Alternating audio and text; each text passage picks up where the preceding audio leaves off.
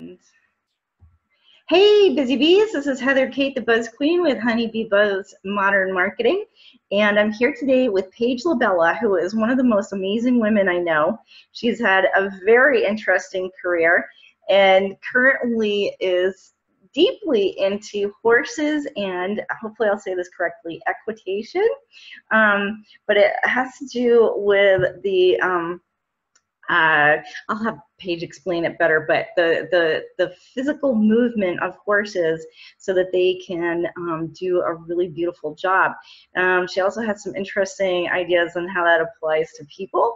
And I want to mention that she started young life as an engineer, became a motorcycle racer, woohoo girl, and then she's lived in a very interesting bunch of places across the country. So I'm hoping that we can talk a little bit about what that was like, how she's used these different aspects of life and applied it to different situations.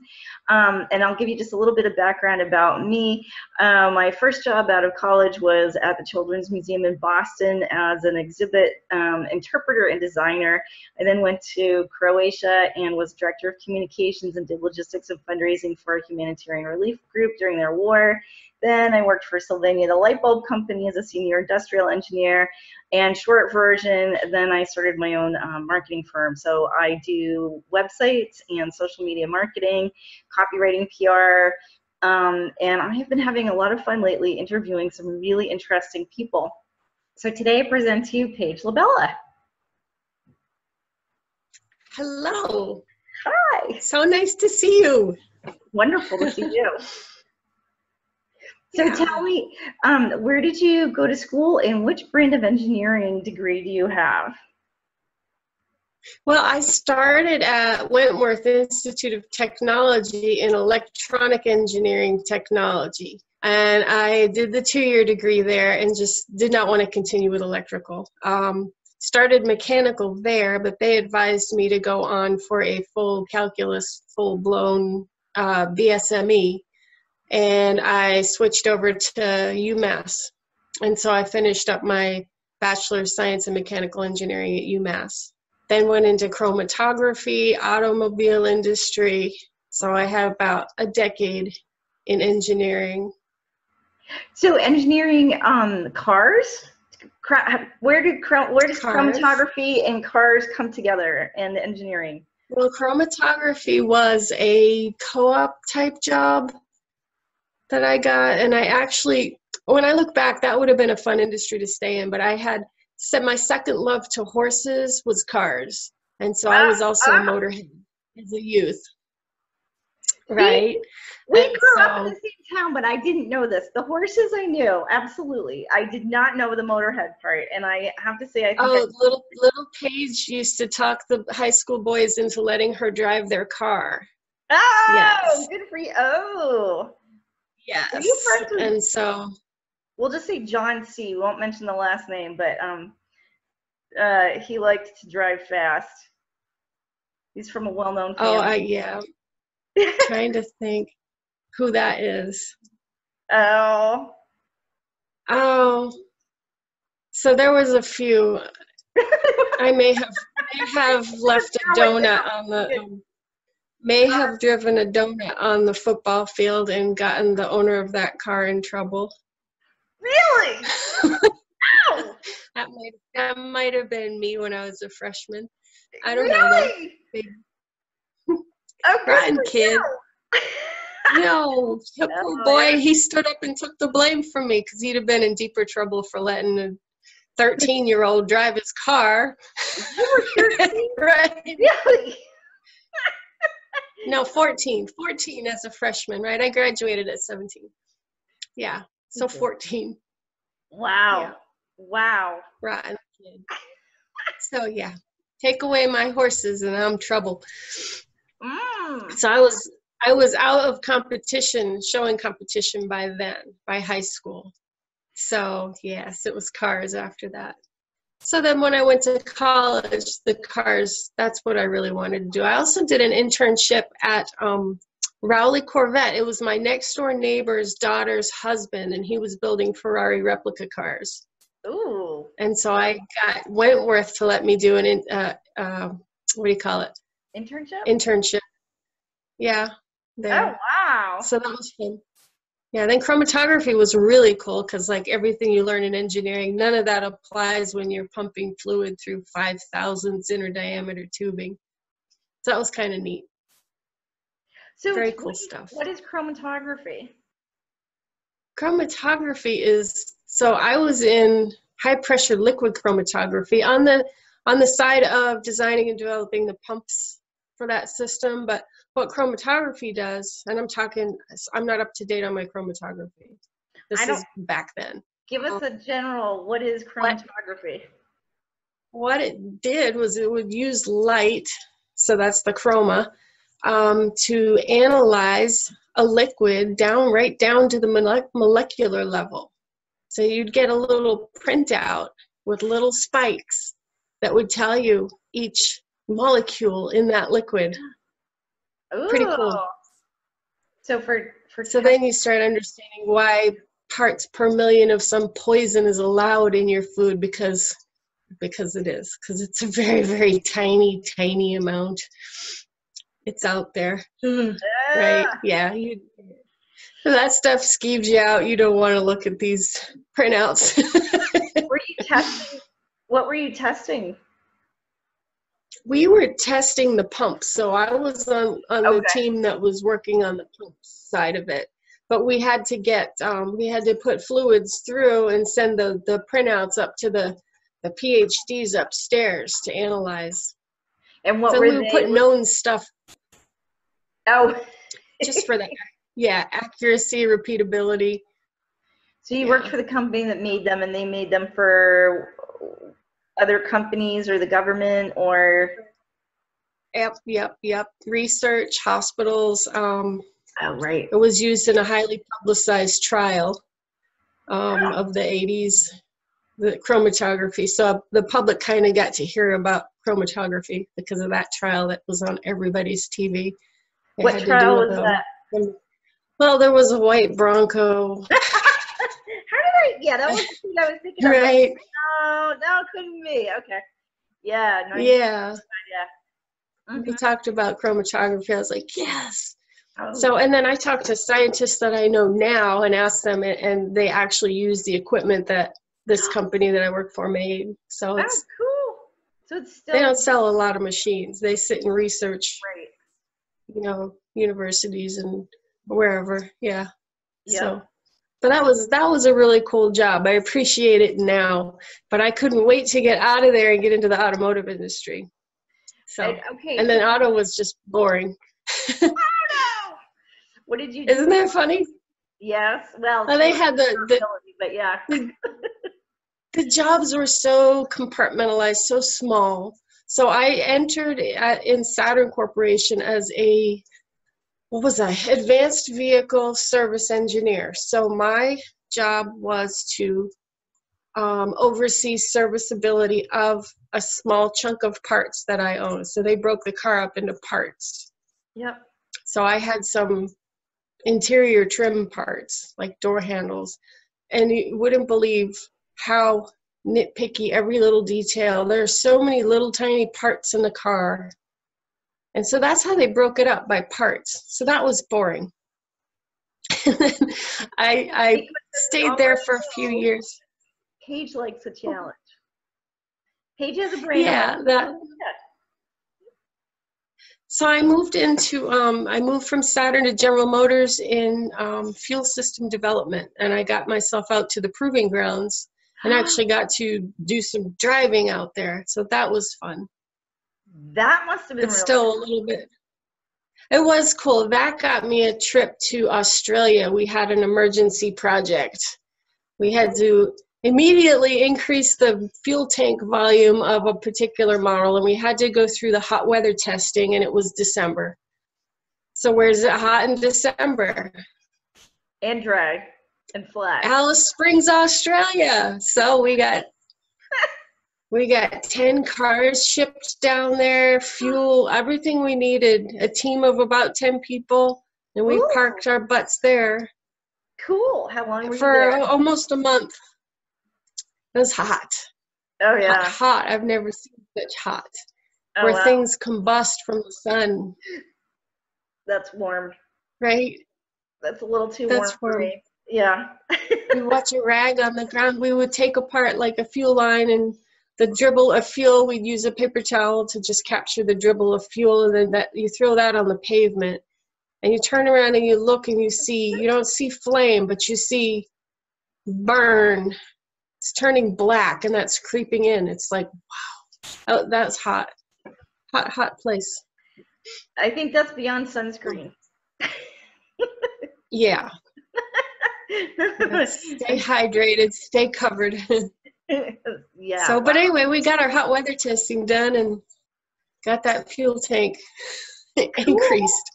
Ooh-wee. So Awesome. All right. Then what? Where'd you go after that? Then what? Then I got the motorcycle bug. So I did have motorcycles, but it was about 96. When I started at GM, I got my first sport bike. So I got a Ninja 900. Cool. And had you been riding? Immediately I wanted. Did you ride? I was, yeah. Okay. Mm-hmm. Back growing up, or just? Sort of. It was after high school. Okay. After high school, yeah. I was playing with cars, and I would buy and sell, and I had a car. Somebody traded me. I had a Trans Am, and I got 2 cars and a motorcycle for that. So my first motorcycle, I snuck up on it like that. And then I was scared of it. And it sat in my garage, and I lived up on a hill. So my first ever ride was going to be down a steep driveway on a thing that I couldn't reach. Right, I couldn't reach the ground on it. So I worked up my nerve, and I did it. So then I was riding. But sport bikes. Get back up the driveway at the very least, right? The uphill's easy. It was the downhill stop and then turn thing that scared me. So we got it. And that my road, you couldn't look up the road. You had to stop. It would have been easier to just roll through the stop, but the trees, you had to stop. So I didn't like stopping because I couldn't reach the ground. Right. So it's like one of those hover stops and go. Well, or tiptoes, and those things are really stable when they're rolling, right? But not when they're standing still. So I had the motorcycle interest. So you bought a sport. I wanted to race cars. I really wanted to race cars, and there was a guy in Hamilton that took me out on some. Probably the lowest entry-level way to race cars was, what was it called? Endurance or something. You just take a junkyard car. Just junkyard cars. You don't want to spend any money on them. You just drive them until they die. I don't know. So I did that a couple times. Yeah, it was fun. But racing I wanted to do, and cars are very expensive to race. So I found out that motorcycles, you're only paying for 2 tires, and they're much better on fuel. And, it was half the cost. So I had that in my head. And then one of the engineers at GM was a little bit encouraging. He had raced as a younger man, and he kind of egged me on a little bit. And I found some guys. So these are you talked about Croatia. There were 2 guys from Croatia who I met riding. And we used to all ride together. And they told me that I needed to get on the track. Yeah. So they brought me to some track stuff. And they took you to tracks. We rode on the road. Really open it up. We rode way too fast. Yeah, we rode way too fast on the road. Okay. So yeah. If it's not going to cause you any legal liability, what's the fastest you went on a road? 187. Go, chicka! Woohoo! Right. No. Who's going to, because this was recently, not recently, but more recently than that. But it was a GSXR 1000, and its top speed is 187 because it's governed.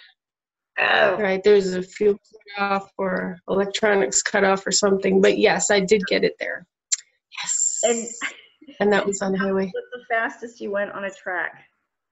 Same or on the track? Not that fast. So on the track, I rode a lightweight super bike, and I probably, the track is what depends on this, is what determines the speed, right? So these are road courses, not just drags, you know, not straights.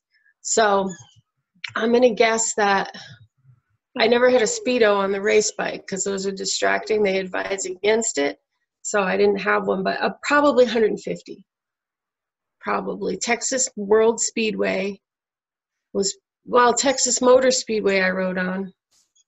I only had one race there, and they for some reason took that away. The banking on that track with the bikes, the banking. You understand how the banking works on these tracks? I mean, I have I think maybe the faster you go, the higher you go up on the banking. So on Texas Motor Speedway, the banking goes up here, we're down here. So we're not, they're going 200 miles an hour plus when they're up on the top. The cars. So we're down pretty low. The G-forces on that track was smashing me into the gas tank, and my chest hurt. My sternum was bruised from that. So I don't know how fast we're going, but ow. Yeah. Cool. So, right, fun. But it's something you don't, you know, it's not like I just all of a sudden went fast one day. That's something you work up to. That's a fear you face responsibly, right? You start smooth, and then I started teaching racing, right? Really? Yeah. See, audience, I told you every time I talk with Paige, I learn something additional cool. Every time. This is so awesome. Okay. So that was fun. There were only a handful of us females racing on the track, and so the teaching organizations kind of wanted to have us represented, and so I got asked to teach, and as a track instructor, right? And women approach it differently, smarter. Yeah. Guys go out there all gung-ho and want to be the fast guy right now. And a lot of them learn the hard way. And on motorcycles, they're not forgiving. You don't get to make mistakes. You make little ones, but you don't get to make a big mistake. So often, there was one guy who was a friend of mine, and he shouldn't have been my student, but he was. And the rule on the track with the instructor's going to turn around and wave. And when they wave, you do not try to follow them. They are going to catch up to their next student, right? To show them, they'll slow down for the student, show them some lines around the track, and yeah, we slowly build up the speed a little bit, right? And then wave them off and go get the next one. Well, this guy tried to keep up, and he hurt himself real bad. He broke an ankle. He went flying off. Oh, it was bad. He wadded the bike up. He went flying. He broke an ankle and a wrist. So yeah, it's not, you have to be smooth first. And I think that goes with anything. You don't just attack it. You get hurt if you do on motorcycles. Well, maybe this is about life in general. Maybe that's my problem. Right.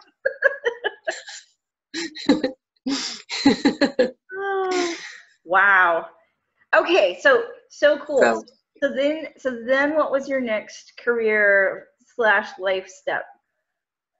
Okay, so that I started the racing when I was an engineer with GM, and I was in, You were living in Texas at that time? I was living in Oklahoma. So I had moved from the proving grounds to Oklahoma assembly plant. And I honestly, at that point, felt like I wasn't loving how the big corporation worked, and I could not see how that company could stay alive. It really looked like to me, like it was crashing and burning. That's GM? You know. It sort of and it did much later. So I took there's someone, Nicholas Taleb Hassim. I don't know if I said his name right. But anyway, he calls it the FU money. I took the FU money and left. I knew they were offering payouts to get rid of people, and they wouldn't give it to me, and I kept telling them I want this, and I knew if I really pushed through HR, they would probably kind of have to. So they did. They did it for me. So I got out of there and I moved to Texas, all excited about motorcycles. I opened up a little bike shop and I kept racing. I actually had one race on the track. So on the street, I was always in the back. And it never ever occurred to me that when you're the last rider, you're riding faster than everybody else, because they'll gap you and then you have to go faster than them to catch up. So I'm always catching up, going faster than them. Never occurred to me till decades later. But I had one of those races on the track where I blew the start. I stalled. I usually had a really good start. So I blew the start. The whole field went, and I stayed there, got the bike started, and went. I pulled some lap times that were within a very close range of lap records. And there was a race team owner up in the tower watching, and he pulled me off the track, off the pits, and he said, "What? I want you to ride this bike." He put me on his bike. Anyway, long story short, because this will go forever. Okay. All right. Well, we'll have to cover your detail later. He created a women's endurance team. So there were 3 of us on that team. Wow. But endurance. But that was a one-off. Yeah, our endurance racing they're long races, anywhere from 4 to 8 hours, and you have a team. God. So there's pit stops and yes, around a road course, so turns, Right. Yeah. So I was on one of those. We were mediocre, but it was fun. That was a one-off, me going that fast, because I was in the back. And if I had stayed with racing longer, I may have worked through the psychology of that. I did not like to lead a race. I could start out in the front, but I didn't want to lead because I just didn't have the experience and the confidence to know how fast I could go without exploding, crashing, right? So that comes with time. That comes with time and experience. So I know I was in over my head. On the opposite end of who, not too surprisingly, probably a guy who's on the opposite end of that spectrum, or the other side of that coin, who wants to be first no matter what and will do whatever it takes, and has had, he raced motorcycles and had some of those awful injuries. He didn't care. He just kept doing it. Right. And I think it is an interesting psychology, and where do you want to be and how do you want to get there, and I think it's kind of fascinating. But okay, so I raced beside a guy like that. So it was me in my 30s, and this guy was like 17 or 18, but he just wanted to win. For me, it was I wanted to improve my skill and improve my lap times and all that. And I would have a faster lap time and he would have a better finish. So he would race a little dirty. He put his tire across. Exactly it. He put his tire across another guy. There were 3 of us that were always up front, 2 boys and me. And this one kid, he did some dangerous stuff. So considering that we can all die out there, you kind of have to try to race fair, and that doesn't always happen. I have a dog wrapping his leg in my power cord. There we go. So yeah, there's always bickering about in the higher ranks of racing, of dirty racing and all that. But so yeah, I have my list of injuries. From racing as well as horseback riding. And yeah, most of the serious injuries were racing. I had a couple of good head hits too. A couple of good concussions, even in the $700 helmets. Yes. So yes, the helmets, and I learned later the helmets don't prevent the brain injury. They just prevent skull injury. They prevent the skull injury that can cause a brain injury, but they don't prevent the brain injury. And Stanford University has some really good research going on that. And But then yeah, it's a shearing force inside the football team. Yeah. Yes. Yeah. The brain does this. It's jello, and it does this inside, and the lesion Wait, they're the finding two is in the sides of middle. your brain move independently? Well, it's it's jello. It's like jello, so it does this, and it's in here where the lobes are attached, deep in the middle where they find the lesion. So they get to watch the football players, they get to replay how their heads are hit, and they're looking at how these injuries happen. So, yeah. Wow. There's some cool stuff out there. Someone has a helmet that has little sliders on it. So the hits are these. It's this that they're pointing at that is one of the biggest causes of the brain injury. So the helmet has sliders on it so that they'll take so they move the helmet has moving parts, so the parts move to reduce the movement of the head. Anyway, cool. So wow. I'm waiting for the good equestrian helmet to come out. Oh, well, maybe that's your new business. Yeah. Just the can. So, okay. So you went from motorcycle racing to then what? So I opened up the bike shop, but I'm not real strong in retail. And yeah, it happened. 2007 was about when I just couldn't do it anymore. And that's about when the economy was crashing. So, I mean, I maybe would have been able to stay afloat in like a perfect economy and but internet sales were starting to really ramp up, and their business model was make a $5 profit on every single thing. Who cares? And you couldn't hold a bricks and mortar store open on that. So anyway, I gave up and got into the right-of-way business. What is that? That's a whole different thing, right? What is that? There's not many right-of-way professionals in the world.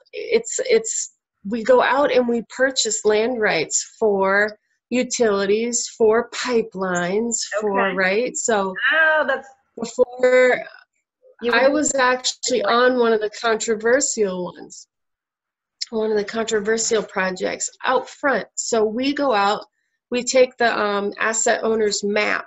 They draw a line on a map, and we go find out who owns that land, what the value of that land is, blah, blah, blah. Go out and knock on doors, try to buy the land or buy an easement across the land. So, and then report back what the sentiment is of the public on this project and yada yada. So we're the upfront part of it. Well, that was tough. Yeah. That was tough. And you were out in a rural area, if I remember correctly, where land is deep in people, and it's an important part of living life, not just like making a living and somewhere else, but it's like it's a thing. And yes. And I can imagine that you were out there in the middle of nowhere. Were you by yourself? I mean, everybody has a gun, at least one. Probably right. So sometimes, yeah, I went out alone a lot. Yeah, to strangers' houses. Yeah, well, not to strangers' houses, but people that do not want to talk to you, probably. And actually, the only time I saw a gun was on a municipal project. So I did see a gun on a municipal project where they just wanted to make a bike path. Right, so that's the other side of it. It's not all, pipelines and stealing people's land. This is a city lots.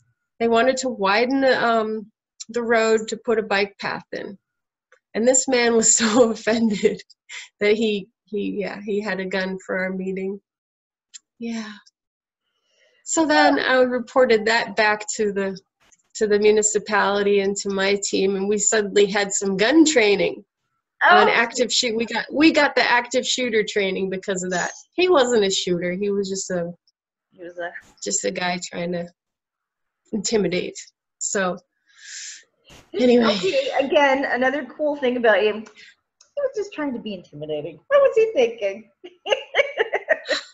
So I was nervous, and I kept my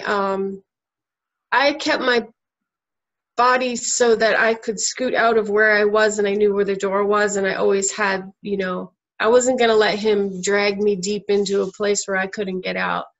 I directly write about his gun, the first thing I talked about, and we talked about guns.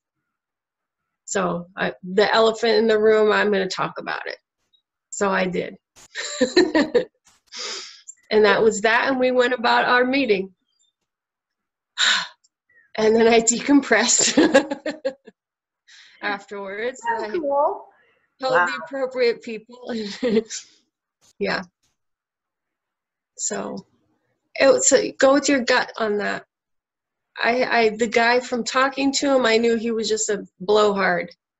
He was just that kind of guy. He's just mad. He was an angry person. He was, you know, grumpy about this thing, flexing his muscles. He felt like the city was taking advantage of him, and I represented the city. So he was going to show me. But yeah, it was a gut feeling that said, this guy's just posturing. So. Wow. Yeah. Holy moly. Okay. So if I remember correctly, you said you did the right-of-way stuff a couple of times and sort of retired from that, was that? Or something like that? And then... I say I retired. I retired from GM, and then I retired from right-of-way, and then I rejoined it. So I was on right-of-way for a few years on projects. I did a project in Texas, and then I did a project in South Dakota, and then I retired, and I bought my horse farm, and then I found a local office in right-of-way in Iowa. So that's where I did the municipal projects and electricity transmission line projects. So they're all rebuilding the electricity infrastructure. Sort of pumping up a little bit, or? Well, it's old infrastructure. So we're seeing in the news a lot of these, you know, power failures so they're upgrading the poles, the conductors. The capacity, yes. Right? I would think we'd need a lot more capacity than we started. And they're adding a lot. Yeah, when they're rebuilding these, they're increasing capacity too. So, yeah. Cool.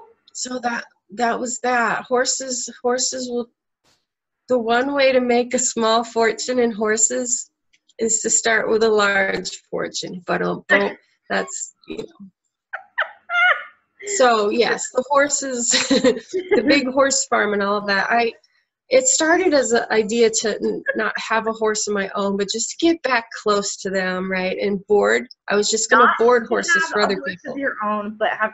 So okay, so we skipped over the first part of that. We won't go into detail with Paige's background, bloodline of her own, upbringing, and passion, but she's a horsewoman, and I can't believe that's okay.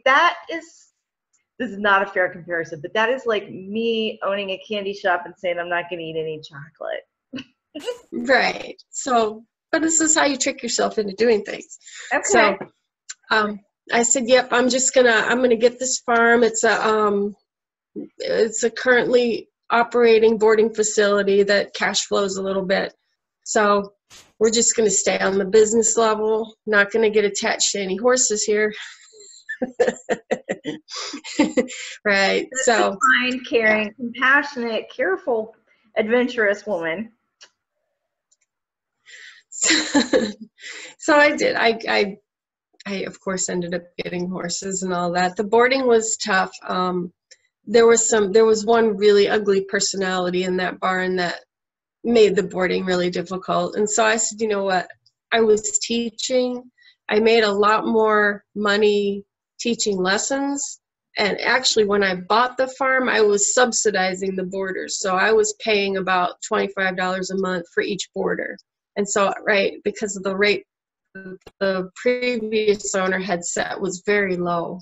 She probably had no mortgage. Yeah. So I was like, contemplating this. How do I, right? The rates around town were that low, but I increased the services because I just couldn't not clean stalls every single day, and I couldn't not feed them the appropriate amount of hay. So I increased the feeding, I increased the care, and then I increased the board. And some of them got offended and left, which was fine because I still wasn't going to make money off of them. I needed the lessons. So the lessons was what kept me going as the boarders sort of dwindled off. And that was peaceful.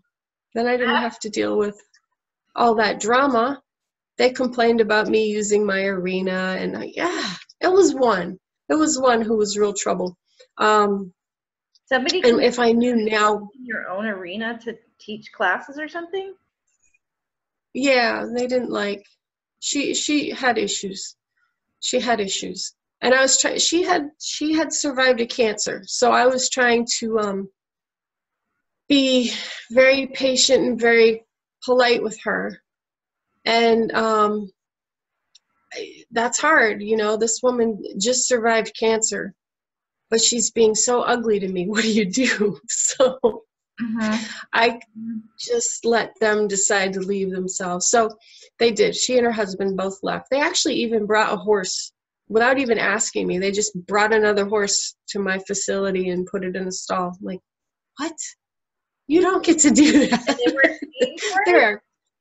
There are contracts. Oh yeah, they would pay, but they never asked. They never made the arrangements. They never signed the contract.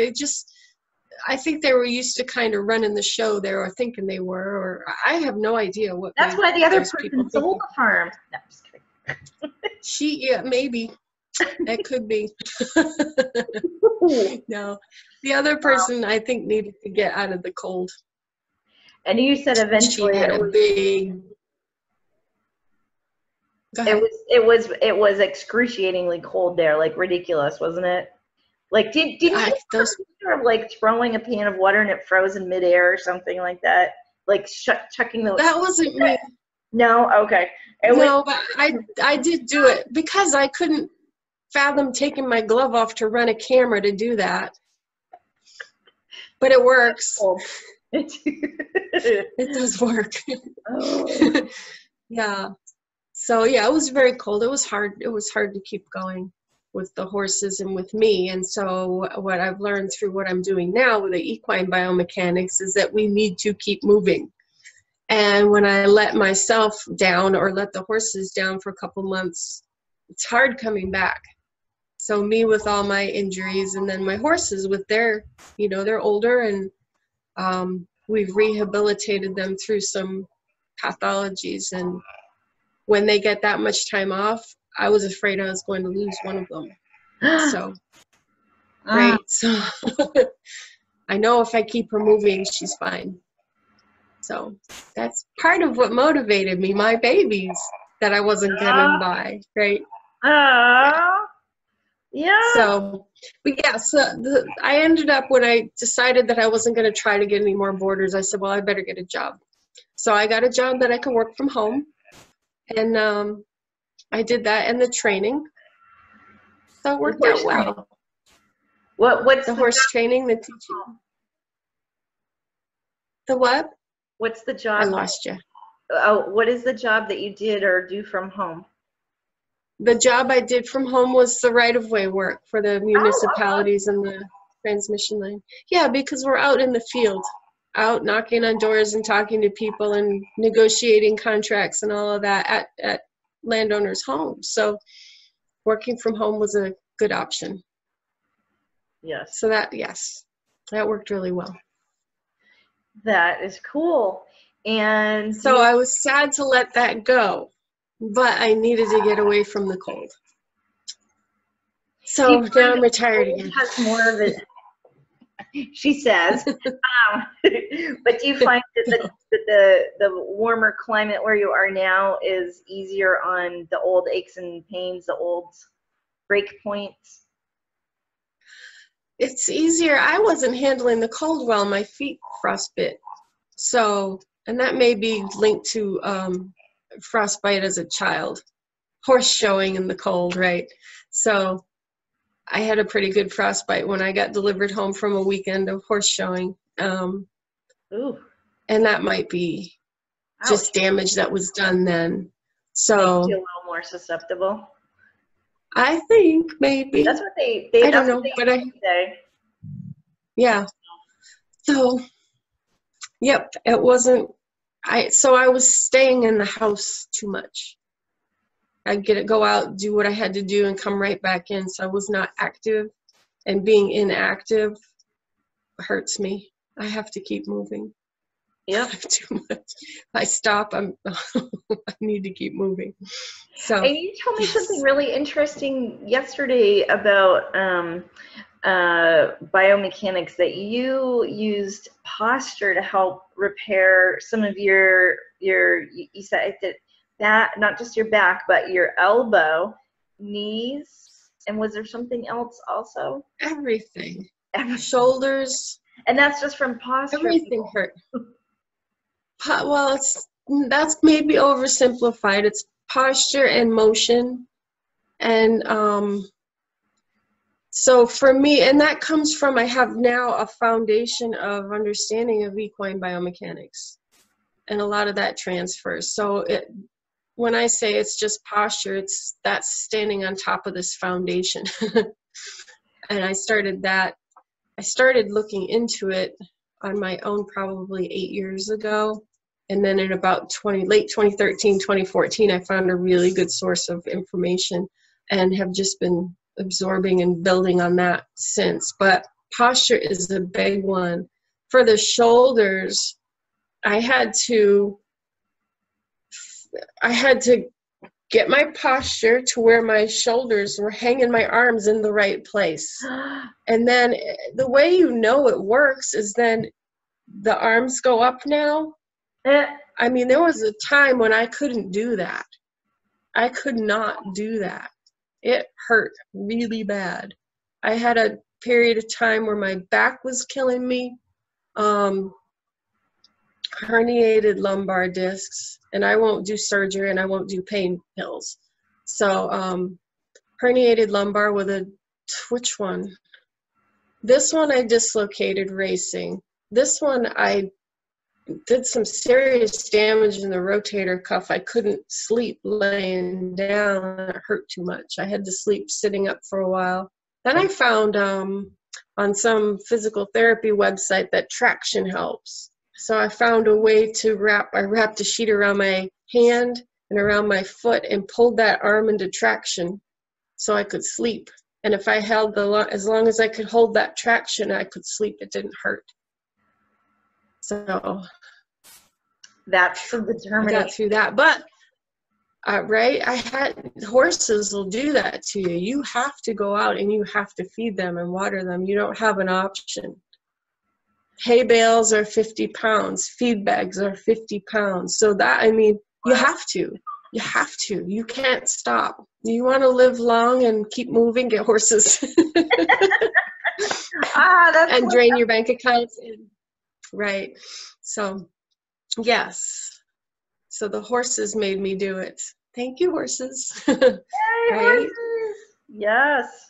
But wow. Then later, as I learned more about biomechanics and just how these biological systems work, they're amazing.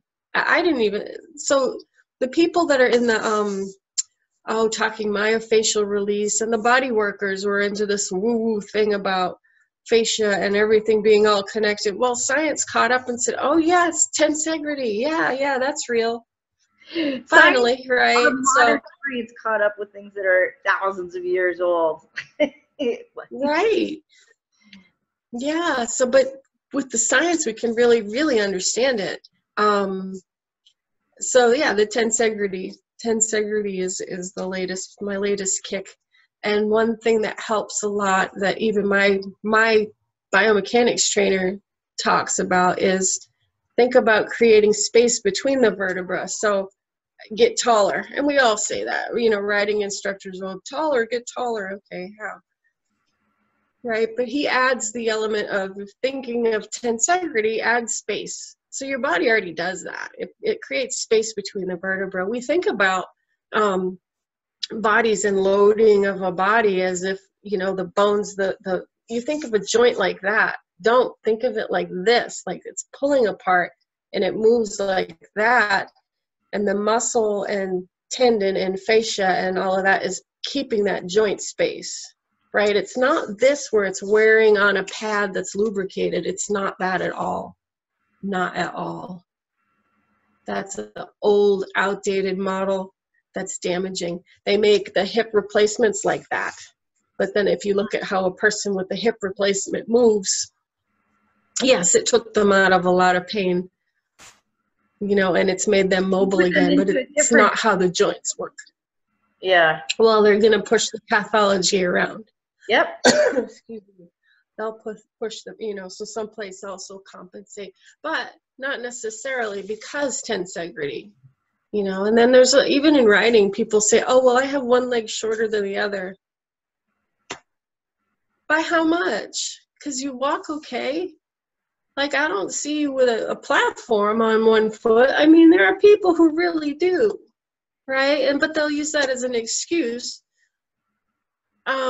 Your body's muscle and tendon and, you know, soft tissue will compensate for these tiny little differences that some doctor told you have. Don't worry about it. You'll balance. It'll balance out. So maybe, so this, I love riding, but I have like very limited experience. I just really, really love it. So, but the few times that I've ridden, it feels, you know, when I get off the horse, I feel stretched out, you know, like from my hip down, you know, through my feet. And maybe that stretching is, and moving is part of why I feel better after riding, huh? Because I wonder if it has to do with, because the body balances, right? If you didn't fall on your face, you're balanced, but you can be crumpled up in some horrible posture and still be balanced. When you add the inputs from the horse is putting big forces through your body.